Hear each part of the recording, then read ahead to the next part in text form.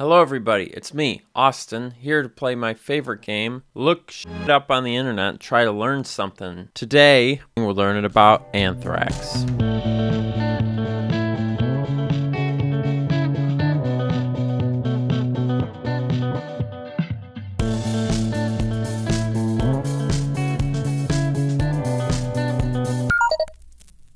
Anthrax toxin is a 3-protein exotoxin. Alright, we got a lot to click on there. First of all, honestly, you look at protein and I think I know that word, but do I know what it is? No. Proteins are large, biomolecules. What is a biomolecule? It's a loosely used term for molecules and ions that are present in organisms. Okay, great. So protein is just a big organic thing that performs a vast array of functions.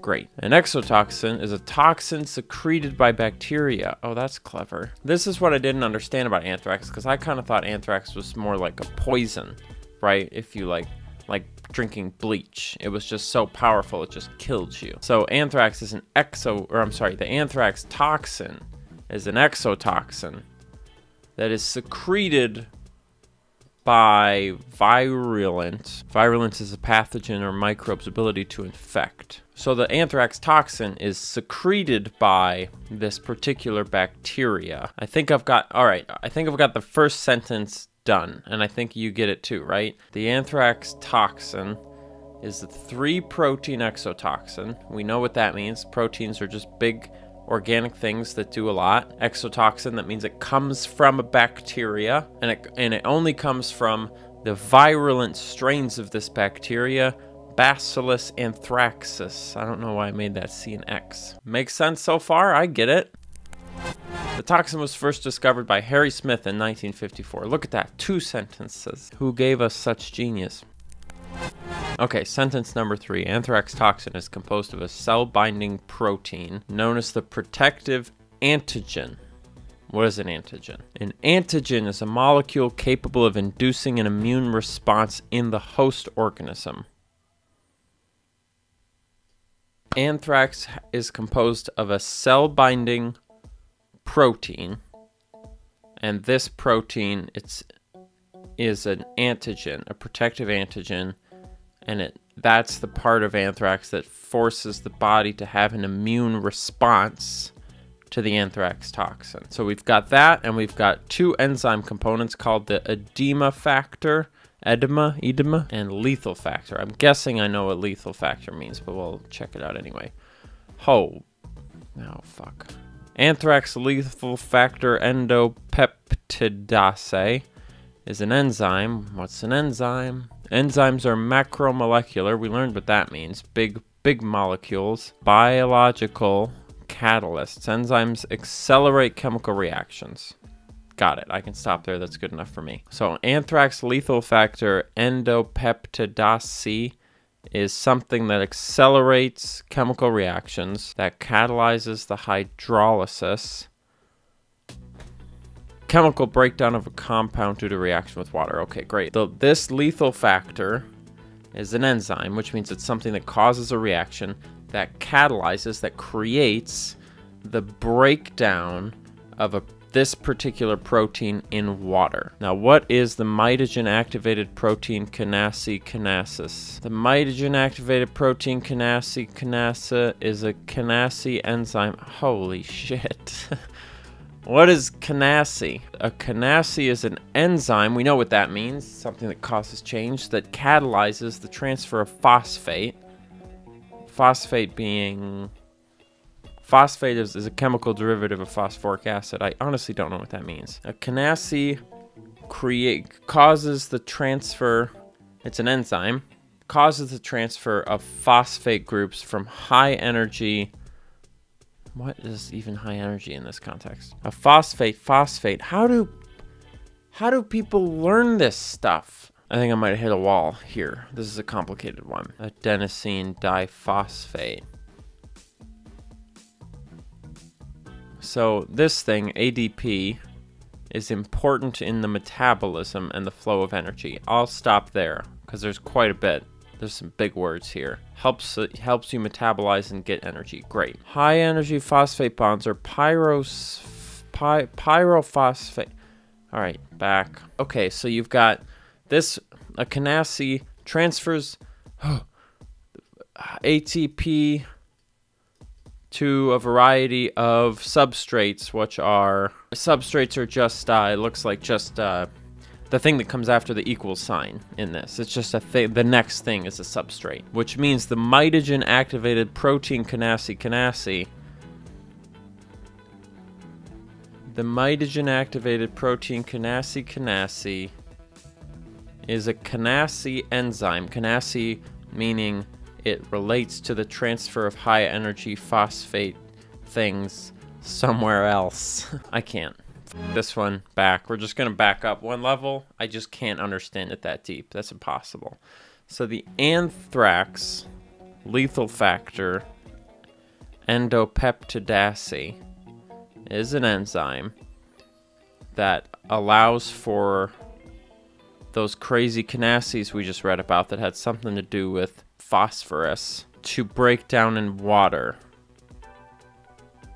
which would be really bad if those broke down in water, because those are super important because they move ATP around, right?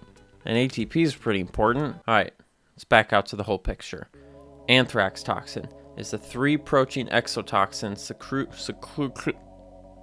secreted by virulent strains of the bacterium Bacillus anthracis. We understand that whole thing, right? 3 proteins, exotoxins, we're good on all that. The toxin was discovered by Harry Smith in 1954, who gives a shit. Anthrax toxin is composed of a cell-binding protein known as protective antigen, which is something that elicits an immune response from me, so it's got that.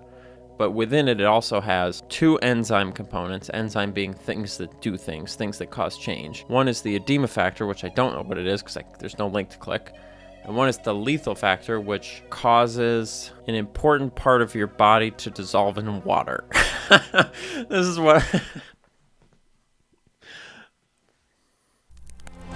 These 3 protein components act together to impart their physiological effects. Self-explanatory. Assembled complexes containing the toxin are endocytosed. Endocytosis is a form of bulk transport in which a cell transports molecules into the cell. This assembled complex with the toxin in it, which is secreted by that bacteria, is transported into a cell in a group. It's enclosed and transported into the cell. That's what endocytosed means. In the endosome, what is that? An endosome is a membrane-bound compartment inside eukaryotic cells. I vaguely remember that word. It is a compartment of the endocytic membrane transport pathway. Oh, fuck, I gotta click it. Eukaryotes are organisms whose cells have a nucleus enclosed with membranes. Okay, whatever. So an endosome is just a compartment inside of the cell of many living things. I think I kind of understand that. The assembled, the parts of this toxin are put into a compartment, brought inside of a cell, inside of the endosome, and then they translocate, which I'm guessing just means move. Yes, they just go across membranes to other things. Into the cytoplasm, which is just a bunch of goop inside of a living cell. I'm starting to feel like this ice is getting thin. Like I really understood that first sentence super well. And I'm feeling that the ice is just cracking underneath my feet. Once in the cytosol, which I'm guessing is just the cytoplasm, the enzymatic components of the toxin, enzymatic meaning related to enzymes, so the parts of the toxin that relate to causing change, causing chemical reactions, disrupt various immune cell functions, namely cellular signaling and cell migration, which might relate to that thing I said of how it makes things dissolve in water. The toxin may even induce cell lysis, which means what? Gonna have to Google this one. The disaggregation. Oh my God, did you hear?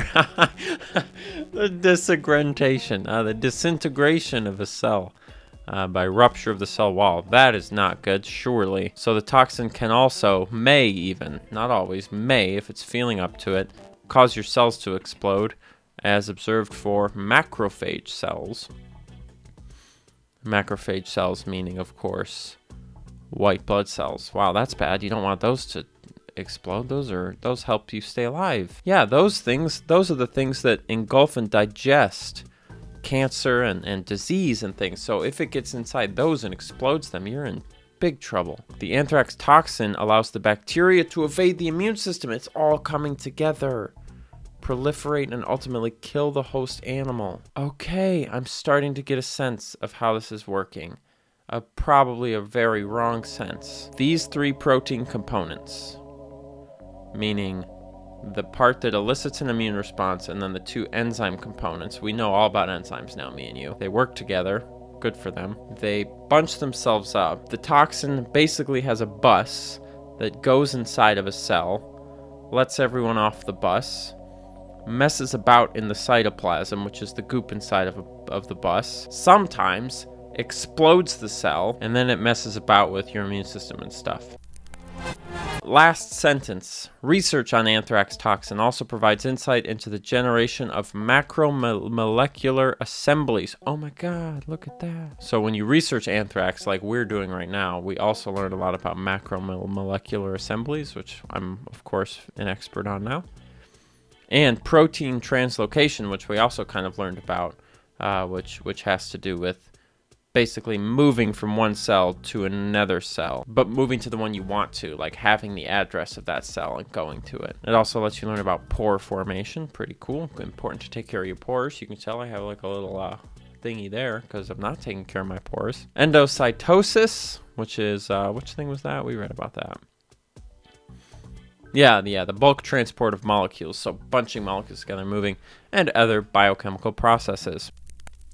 Okay. We've read through the whole first paragraph. We've clicked on all the links. The question is, do we fundamentally understand the anthrax toxin? I'm going to go ahead and say no. From what I've learned reading this one paragraph and clicking a bunch of things, you know, we've taken, what, maybe 30 minutes, 40 minutes going through all this stuff. The anthrax toxin is a 3-protein exotoxin, meaning it comes out of a particular bacteria that goes into the body, bunches up the bad bits, pushes them inside of your cells, lets them all out, messes about, sometimes explodes them if it's a macrophage, moves to other cells and does the same thing. It primarily does this to immune cells, like white blood cells, explodes them. Or maybe not primarily, I just made that part up. This is how rumors get started. But it targets the immune cells, kills them, which is a very good thing if you're a bacteria. Lo and behold, this thing comes along with the bacteria because it comes out of a bacteria. So the toxin destroys your ability to fight the bacteria. The bacteria fucks you right up, and then you die. The one bit I'm not really sure about had to do with like your mitogen activated protein kinases dissolve in water. Which the thing I don't understand is, would they normally do that, or is that really bad? And also, where's the water coming from? My body? So I don't quite get that, but I think everything else I mostly kind of understand.